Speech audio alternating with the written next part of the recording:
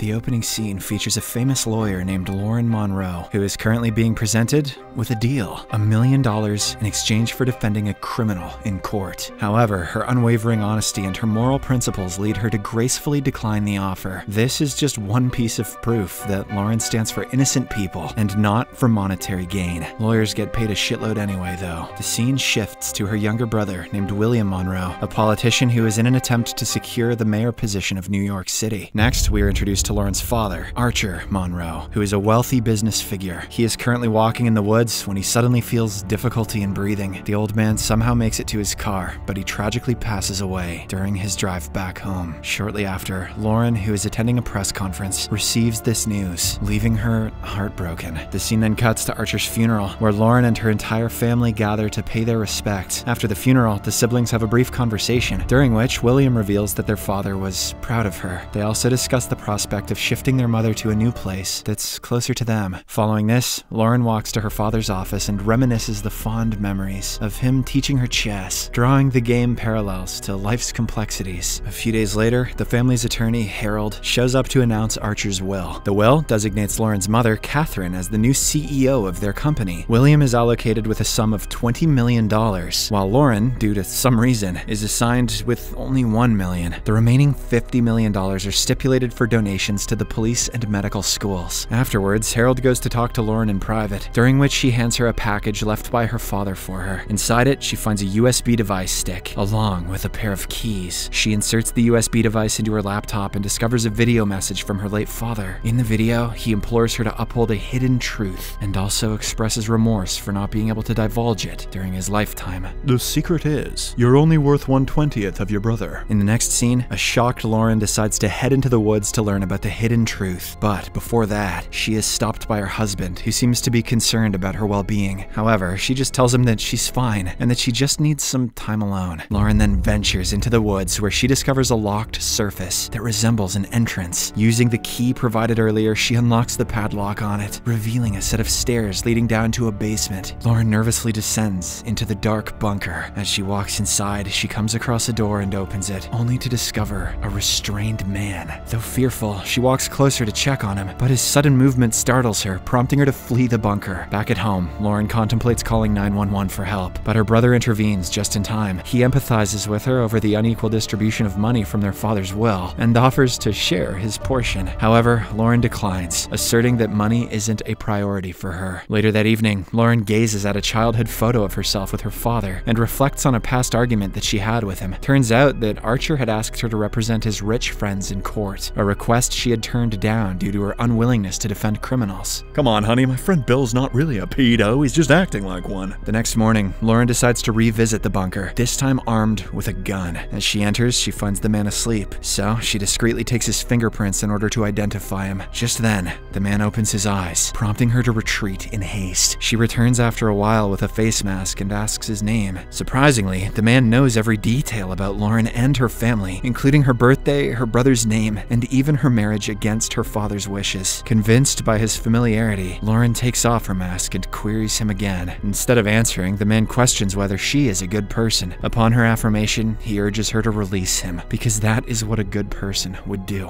Lauren, however, remains skeptical, suspecting that he must have committed a grave offense to warrant his imprisonment. She tries to understand the situation, but the man firstly demands for a luxurious meal, including potatoes, steak, Caesar salad, chocolates, Goldwater cigarettes, and a bottle of scotch, alongside the request for a shave. Lauren threatens to leave him confined for a lifetime, but he knows that her conscience won't allow her to do so. Knowing that he has the upper hand, she decides to meet his demands and gives him a razor before departing. Upon returning home, Lauren scans the fingerprints and sends them to her family friend, Detective Emilio Sanchez, asking him to run a check on it as soon as possible. After this, she purchases all the items the man had demanded and returns back to the bunker. Since the man is provided with such delicious food after many years of confinement, he digs it all up with tears of joy. Lauren offers him a chocolate bar, which makes him even more emotional. The man recounts how her father would offer him a square piece of chocolate once a year, while leaving the rest untouched on the shelf to taunt him. After devouring all the food, he finally reveals himself as Morgan Warner. He also grabs her hand, and then apologizes, saying it's been a long time since he had human contact. Following this, Morgan begins to unravel his backstory, disclosing that he had crossed paths with Archer 3 decades earlier and formed a quick friendship as they shared similar tastes in gambling, money, and women. Their bond eventually led them to become business partners. According to Morgan, one midnight, Archer was drunk driving while he was in the passenger seat. Tragedy struck when Archer struck a pedestrian, resulting in his immediate demise. Morgan wanted to call the police, but Archer insisted on disposing of the body, believing that it was an accident. When the two got into an argument, Archer locked him up in this very bunker. Additionally, Morgan discloses Archer's affair with a woman named Sophia, who had everything that Catherine lacked. As a result of this, Archer used to refer to her as his Gypsy Rose. Lauren doesn't believe in his words, so in order to back up his claims, Morgan gives her Sophia's address and urges her to check it herself. He also asks her to verify with Harold, who has been with Archer for years. Enraged, Lauren walks away, and she is clearly unable to process all of these revelations. Regardless, she somehow manages to remain calm. She then contacts Emilio, tasking him with verifying the background of a certain Morgan Warner. Following this, she drives towards the provided address and meets Sophia. When asked about her connection with her father, Sophia responds that she met Archer in a poker game. Did she say poker?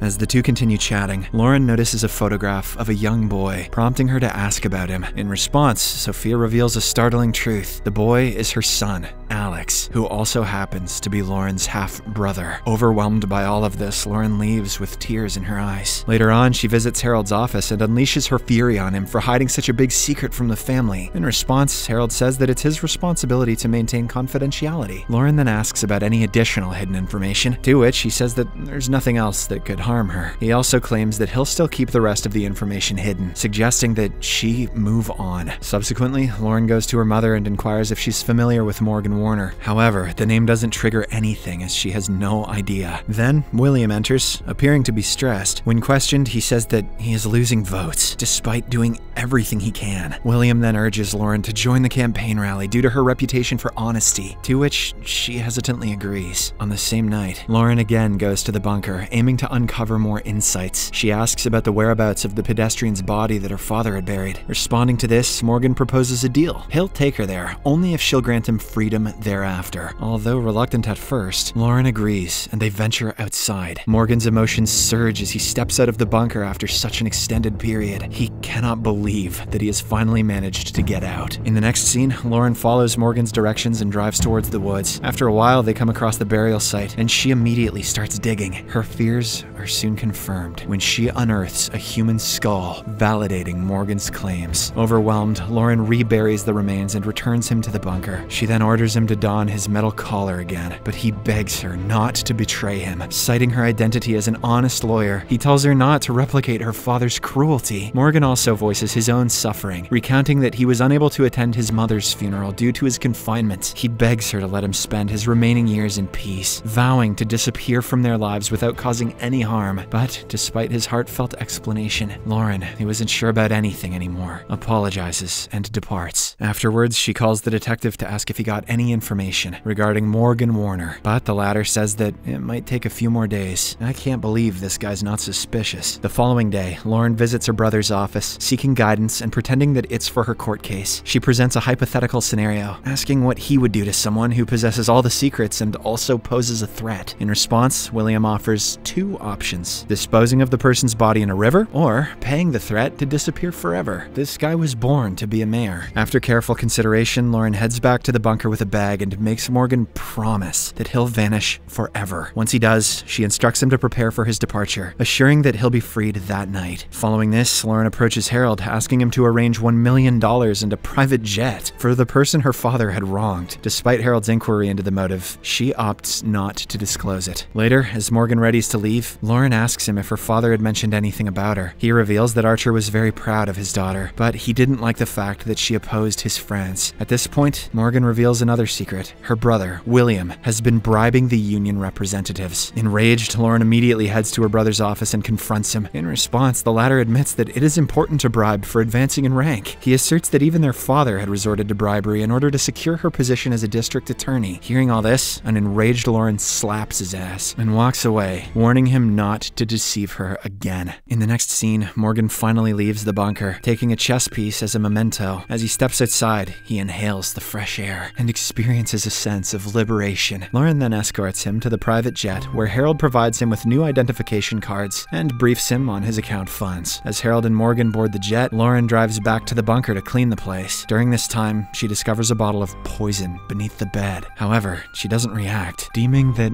everything is over now. On the other hand, Emilio locates Morgan's file and delivers it to Lauren's residence. In the evening, Catherine arrives home and opens the package. A few moments later, Lauren enters the room and sees her mother looking at her package. Scared, Catherine expresses her concern, asking why Lauren has a picture of Carson Thomas. Lauren clarifies that his actual name is Morgan and proceeds to truthfully disclose that her father had confined him in the bunker for an extended period. In response, Catherine unveils a shocking revelation. The man is, in fact, a ruthless serial killer. Catherine asks where he is right now, to which Lauren tells her that she released him. In a state of panic, Lauren rushes to the airport, only to discover the lifeless bodies of Harold and the pilot. She soon realizes that Morgan is now after her mother. Lauren then speeds back home and freaks out when she doesn't find Catherine there. Terrified, she rushes to the bunker and finds her mother lying down unconscious. While she checks on her mother, Morgan shows up from the shadows and plunges the area into darkness by switching off the lights. He then launches a sudden attack and ties her up. Upon regaining consciousness, Morgan discloses the actual truth that he was the one to administer the poison on her father that ultimately claimed his life. He also recounts the night when he gave a pill to Catherine and forced himself on her. Archer spotted him doing so, and as a result, he drove Morgan to the bunker. On their way, Morgan distracted Archer, resulting in a collision with a pedestrian. Further revelations indicate that Morgan was the one who buried the body, despite Archer's objections. When Morgan opted to pin the entire blame on Archer, the latter retaliated by physically subduing him and confining him to the bunker. After hearing all of this, Lauren tries to sway him, assuring that she'll help him with justice for whatever her family did to him throughout the years. However, Morgan asserts that he just wants revenge, expressing his desire to make them endure the same misery that he suffered for 3 decades. He also unveils his strategy to destroy the family's reputation by exploiting the secrets he holds regarding each and every member. In a dramatic twist, he finally reveals himself to be Lauren's biological father, leaving her stunned. As all of this is happening, Catherine, who has come back to her senses, grabs the gun from the ground and shoots him in the head, ultimately killing him. The movie ends as the mother and daughter douse the bunker with gasoline and burn it to the ground.